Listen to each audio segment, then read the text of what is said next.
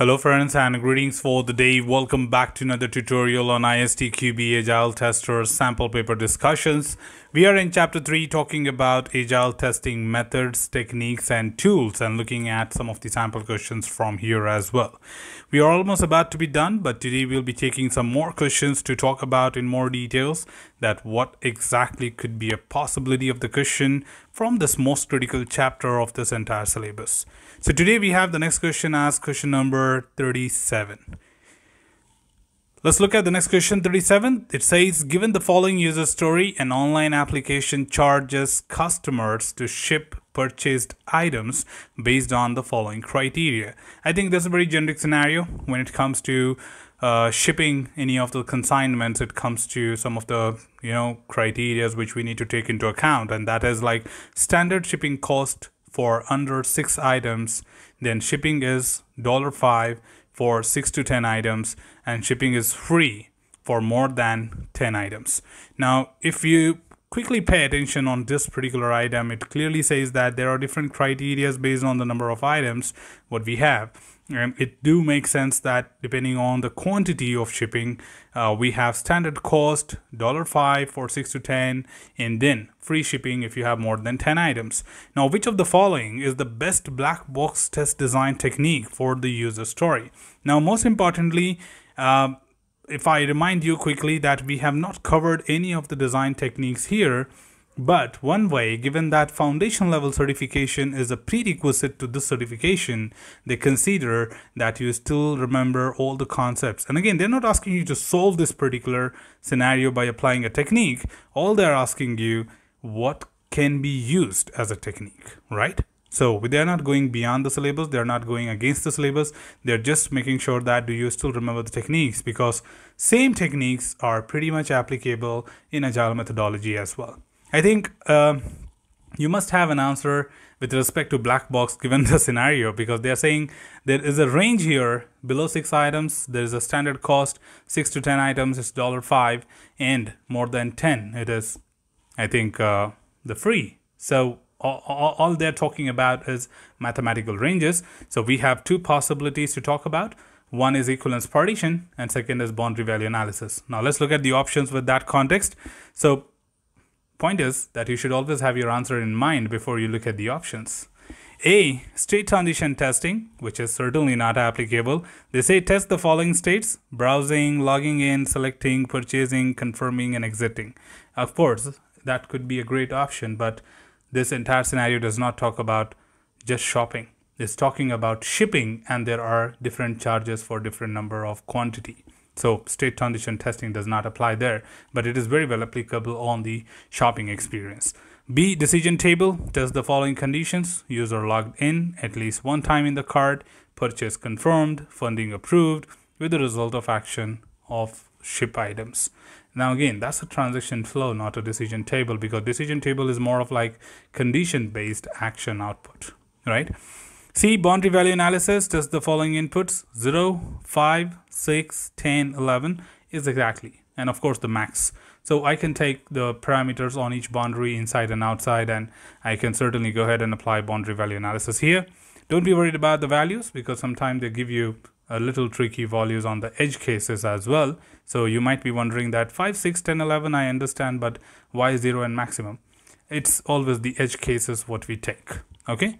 D, use case testing, actor customer, prerequisite is equal to customer logs in, selects and purchases items, preconditions is equal to items are shipped. That is post condition, sorry.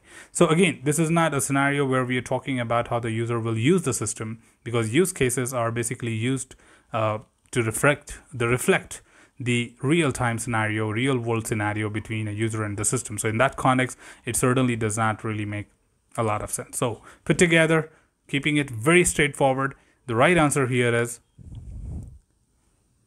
C, boundary value analysis. That is, test the following inputs: 0, 5, 6, 10, 11, and maximum, because the scenario contains the mathematical ranges. And only equivalence partition and boundary value analysis could be applied. And right now the option only says boundary value analysis. Well, moving on to the next question, and I'm really sorry that I had to change the look and feel because after removing everything from the slide deck, like titles and subtitles, I got so much space to put this in this font. Of course, if you're watching on a small screen, this would be very tedious to read because the scenario itself was very long. But somehow I thought I have to discuss it. Earlier, I thought I will skip this question just because I cannot accommodate on the slide deck, but I had to discuss about it because this is one of those type of questions which I should tell you that you have to deal with these type of questions as well. So I had to remove all the titles and subtitles and then try to accommodate this neck to neck to make sure that the font is the maximum. So give me some time as we have to go through the entire scenario and talk about it. It says, question number 38, your manager would like to introduce exploratory testing to your Agile team. He has received the following suggestions on how to proceed from previous colleagues. Okay, so number one, you're talking about exploratory testing. That means your manager is trying to introduce, and he has received some suggestions from previous colleagues about how to proceed, right? So we are clear with what exactly we are talking about. And there are 4 colleagues who have given 4 different opinions. Let's read all 4 of them one by one and try to have some kind of outcome derived as we read each and every assumption. Okay, number 1, user stories are assigned to testers who are completely new to the user story. They are allotted 120 minutes allocated to complete exploratory testing on the user story. Testers do not need to document test or test results, but need to log defects if any are encountered. Now, exactly, we need to understand first of all that what is wrong with this, right? Or what is right with this? Because exploratory testing documents the result too, but on a high level. It does not upfront says that testers do not need to document any test or testers do not have to document results, but they need to log the defect. So defect logging is absolutely fine, but it is test executions. We do need high level results. So we do have a document, if you remember, we've discussed in the foundation level called as test charter, and the test charter is a log sheet of execution of exploratory test sessions which contains all these information. And test charter is a mandatory document of exploratory testing. Without that, it is not an exploratory testing. So partially, I believe at this point of time that documenting test is still mentioned as a part of the technique, that high level. Like you can write one-liner, but you still have to write what you're going to test. And also the results of it should be also mentioned, but on a high level. You don't formalize it. You don't write table-based test cases, but you do write it, right? So that has some objection there. Let's have a look on the scenario 2. User story. Okay, user stories are assigned to testers who have already User stories are assigned to testers who have already completed risk-based testing on some areas where there is allotted 120 minutes allocated to complete exploratory testing for this user story. And the team expects at the end of the 120 minutes to have a list of test ideas, including the data and the actors, results and issues encountered, and list of defects to be logged. Okay, with defects to be logged in the defect management tool. Now that pretty much looks great, okay,